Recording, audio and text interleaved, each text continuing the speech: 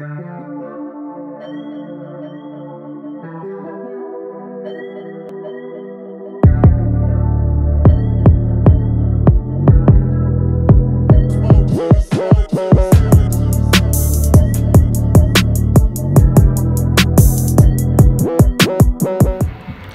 guys, Lord Nollan here, and I am back at it on Dynasty Warriors Empires 8.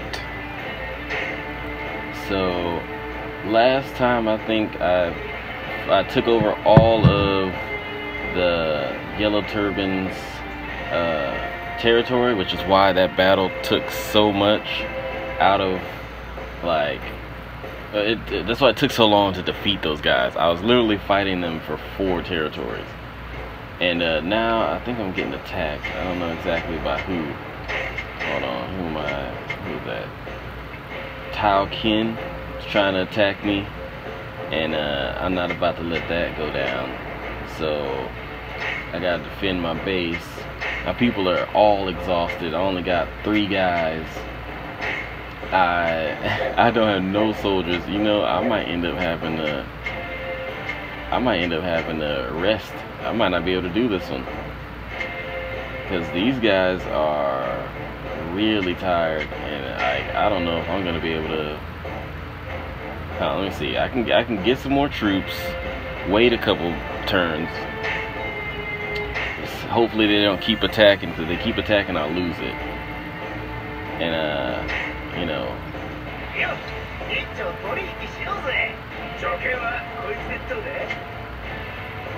Hey, alright. I found a guy that's trying to make an alliance with me. I'm guessing one of my people went and got it started for us.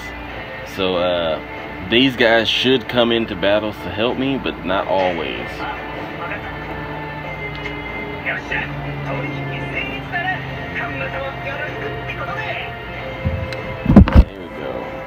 Alright, so now we're an allied nation of 5 different regions, and these guys are relatively weak, so I can't really expect them to be too helpful against big guys, but against just these guys, I think I could take, like, I could use their support.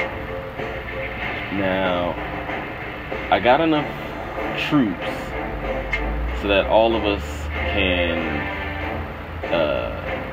literally have a person. So what I'm gonna do is I'm gonna take this guy's territory so that he can't attack me anymore.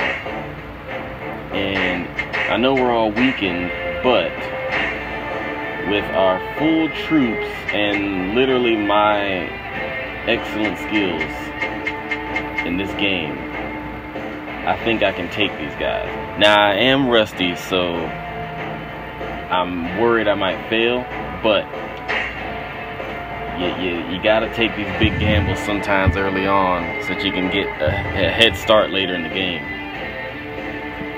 Because if you don't, then there'll be big countries overnight before you know it, and you won't be able to stand up to them. Okay. Let's see. I can deal with all these. I can deal with all that. Yeah, I only got 3 guys. They got 6 guys. Yeah, I'll fortify this. Just fortify that as much as I can, and these 2 that are connected to it as much as I can. Like, there you go. That gives me a little bit of a buffer so that these guys don't just run all over me. And these stratagems are going to be what keep us alive. Literally, without these good strategies, like, I'm fairly certain I would get whooped. These strategies here are key to surviving early on. And you got to go through a couple of campaigns before you can get a lot of these strategies. But once you get them, I prefer this combination. It's just because I can injure the enemy, I can heal my own people, I can raise my attack, and I can get back to the main camp in case we get overwhelmed. So it all, like, it only goes so far if you're not skilled, because without skill in this game, that you will get run over. But as long as you got something going, you should be okay. I don't think I have any other weapons. I think that's it. Yeah, this is it. I don't really have any other weapons. Wait, is the spear better than the sword? I might try this spear. Yeah, I'm gonna try the spear. I don't know how good it's gonna be, but I'm gonna try it. I don't think I can. Oh, I can. Yeah, nerd. I'm gonna need both of these. These are my two. Boom.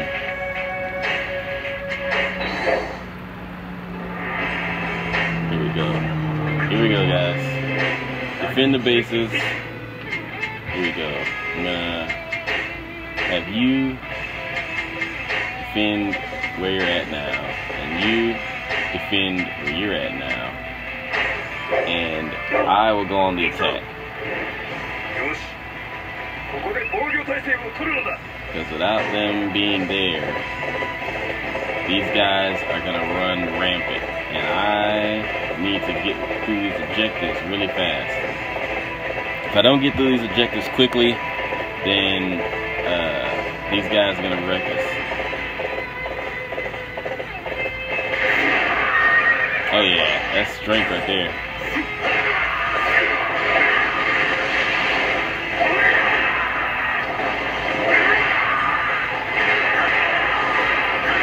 Give us a little buffer by taking these things right here. See how much easier these guys are to defeat than the last time? It's because this is a weaker nation. These guys were not prepared for the likes of Lord Nollan. This guy here, I have a strength that most people can't mess with. Now, I will say, if I were to try and take on a strong nation, they would still be pretty tough to beat. But I don't have that issue because the guys I'm fighting right now, they only had one country. Oh shit, I'm not going all the way around. I'm gonna jump.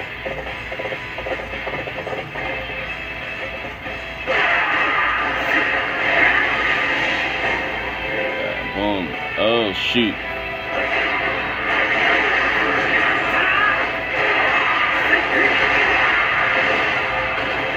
Alright.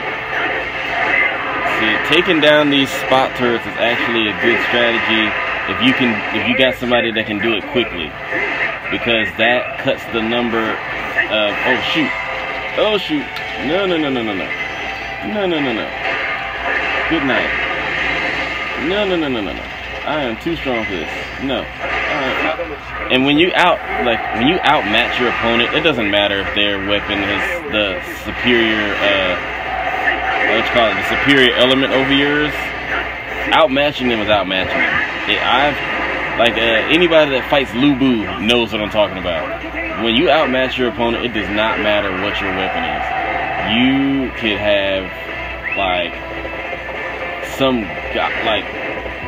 you could have the god tier weapon of all god tier weapons, but if you're going against Lubu and your stats are weak, it don't matter. He will wreck you. That's what they're. I am the equivalent right now of Lubu on this map.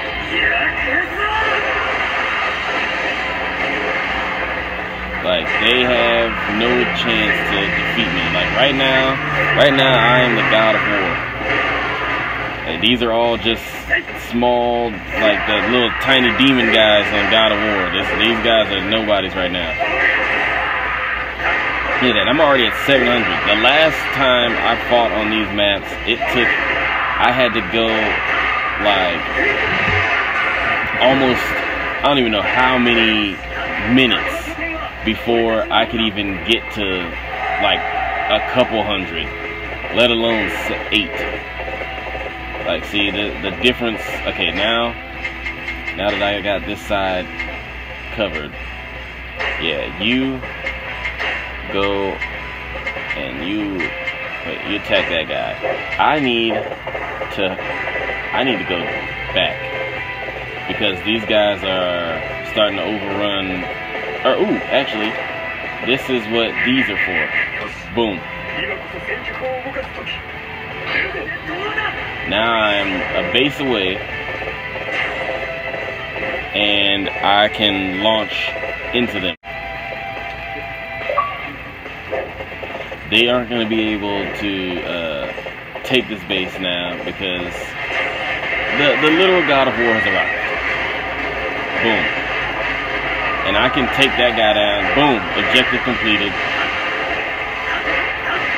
And by taking out that guy, I think I completed a second objective. And now I leave this here, wherever I can. Where's the nearest? Where can I put this? Ah, leave it there. And now my guys will recover while they're fighting here. And what I'm gonna do is I'm gonna open up these areas here a little bit more so that they got a little wiggle room. They gotta fight, they gotta take on another base before they can get to my people.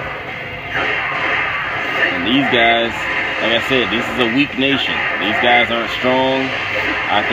They're surrounded by me and my people, so they can't get backup from anyone. They literally are, these guys are literally at my mercy. They have no backup, no strength, no heroes of any kind really. These are just kind of normal officers. They don't have any heroes. I don't have any heroes, but I make up for that by being like the hero of my country. And then, boom. Now I got a little buffer zone. Get a little health. And now I'm going to go up to the top. And I'm going to clear out the area that they have up there. And all of the officers they have up there. So that now my people won't have to worry about getting overrun up here.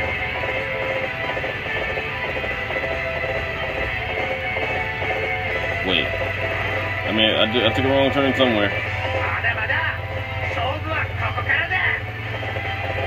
Okay, hold on. I think let's just go straight here. Oh, okay. Yeah. Alright, here we go. You messed up with this one. Boom. You see that? I am the literal God of War right now. They cannot defeat me. It is an impossibility.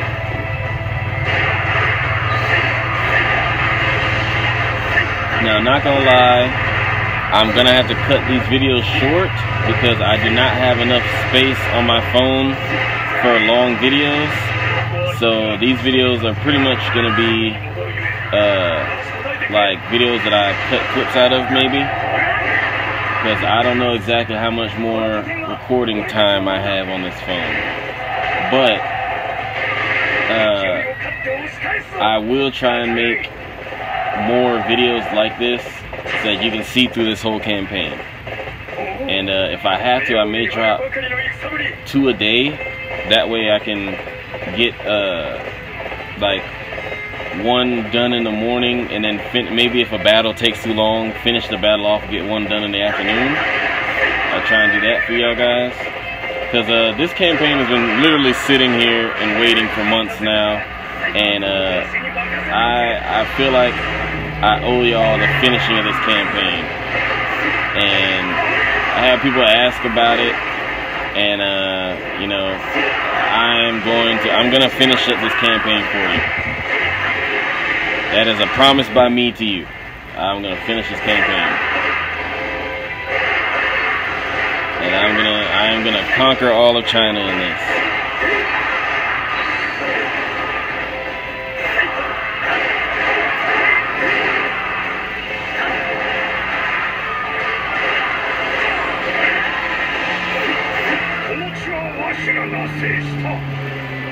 Boom. And here we go. Now because I've cut them off here, I I've cut off all their bases at the lower section. Even if they come at me, they can't beat me, and I can get to their main camp now because it's all connected. I made a straight line to their main camp. Now, anybody that's out there, they're going to want to come back because I've gotten too close. They're going to stop trying to make forward progress and defend, which is going to put them on the defensive, which means now, boom, I can tell all my men to advance. They're not gonna make it to the main camp before I get them, before I beat these guys. But they are also not gonna have to worry about someone taking up. Yeah, see, they're gonna make it. I beat the guy before they even had a chance to get here. And now we have the territory in the middle of my country, end of my region, and there's no one that can attack me from the inside anymore. I didn't defeat that guy. That's right. He went around. He went a different direction than me, and I didn't capture that one. So I missed those, but I got these two. I knew I had gotten two, but I missed. I didn't beat this guy before the 3 minutes, and I didn't capture the base for 3 minutes because the guy went the opposite direction of the base, and I had to leave to go back to defeat the guys that were ganging up on my people before they got beaten. So I mean, it sucks, but I still got bonus points, so we're good.